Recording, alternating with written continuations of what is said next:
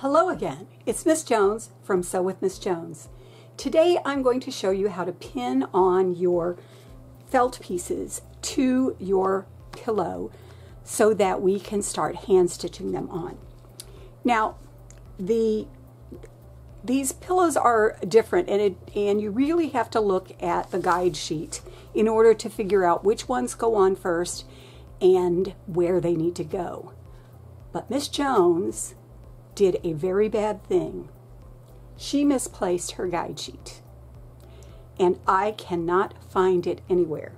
I've been hunting all morning. I have no idea. Maybe my dog stole it. Anyway, I have made these before, so I know what I need to do. And my next thing is to put my pepperoni and my mushrooms onto the cheese. The cheese goes on after the other ones are there. And the reason that I'm doing that is if I attach this to if I attach the pepperoni to the cheese, I'm only going through 2 layers. If I attach these after the cheese is attached to the pillow, then I have to go through 3 layers and it makes it a lot harder. So the first thing that I'm going to do is I'm going to take off all of my pins and I'm going to put them back in their container so they don't end up on the floor or in somebody's foot. But I'm not going to get rid of this thing, okay? I'm actually going to use it to help me place my pieces. And honestly, with the pizza, you could probably put them anywhere you want.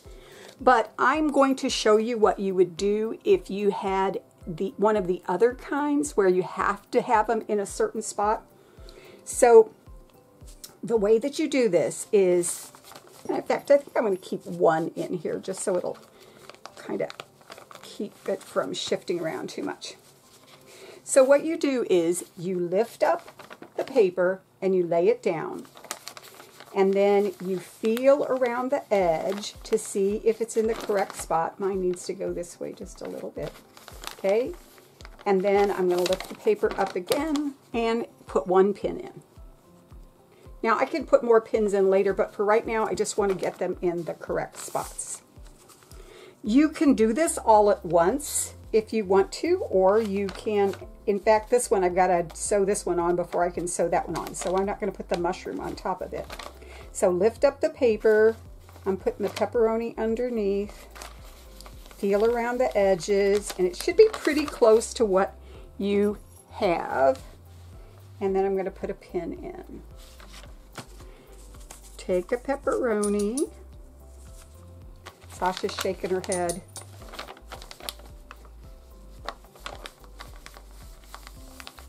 That's pretty close. I might do just a little bit more that way. Okay.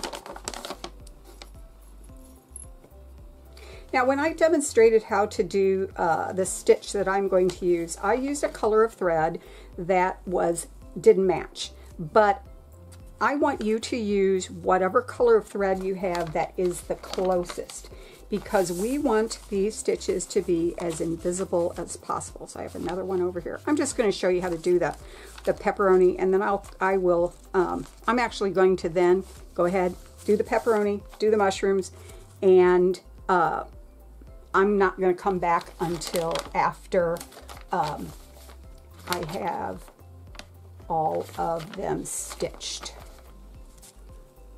Oh, I put that there and forgot a pin. Silly me.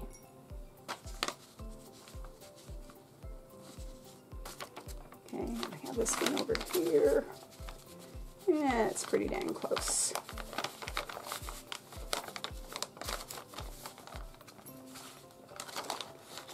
Now, if you ever do one that has eyes on it, if it's okay with your teacher, you could make them googly looking if you want to. They don't have to be perfect looking.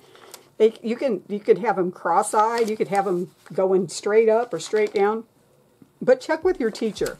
I know sometimes kids like to be a little bit creative with what they're doing, and that would be one way you could do it.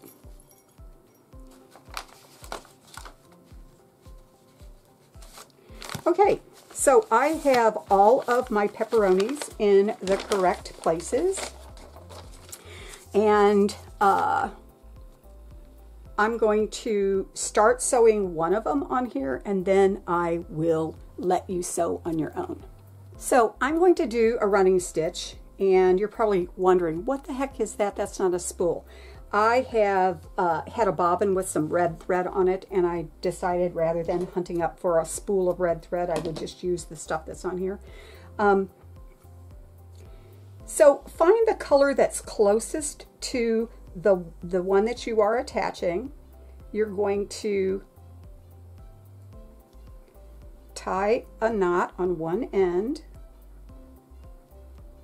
And remember, there are a couple of different ways to do it. If you don't do it exactly like me, that's okay. You just need to have it big enough that it's not going to come undone. And if you notice, I only put one pin in each one of these, but I'm going to work on this one.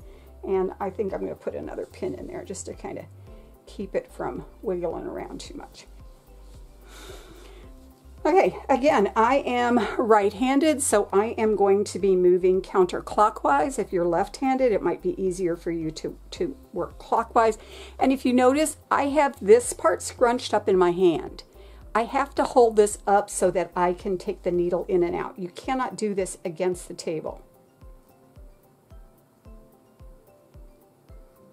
I need my pillow so it's up a little higher. All right. So I start with my thread and my needle on the back, so my knot's on the back, and then I'm going to do that little dolphin's stitch in and out. Oh, this needle is so much easier than the one I was using for the running stitch. In and out. Make sure that they are about 1/8 of an inch long and they are about 1/8 of an inch apart. When you pull your thread after you've taken the stitch, make sure that you don't pull too tight because we don't want this edge to pucker up.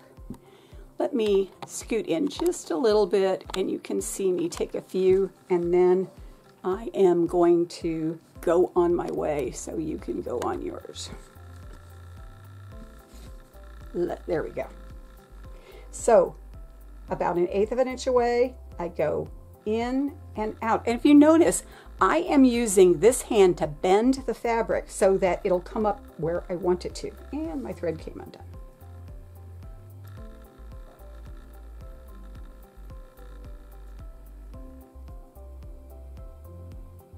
Now, why don't you use a double thread for this? Well, you could use a double thread, and if that's what your teacher wants you to do, then use a double thread. The problem with a double thread, though, is if you ever have an error, it's a real pain in the behind to try to get those stitches out, because you have to cut the thread by the needle, and then you have to rethread both ends through, and this doesn't need to have heavy-duty stitching on it. All right, 2 more, and then I'm going to be on my way.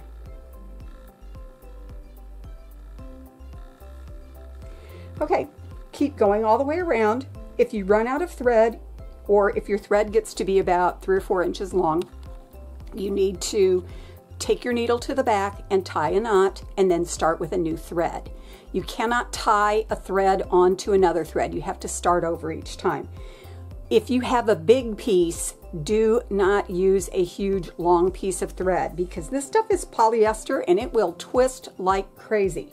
So just about from your fingertip to your elbow, or maybe a little bit higher than your elbow. Don't make it longer than that, otherwise it's just going to create problems for you. So I will be back when these are all sewn on and we'll do the next step. Bye for now.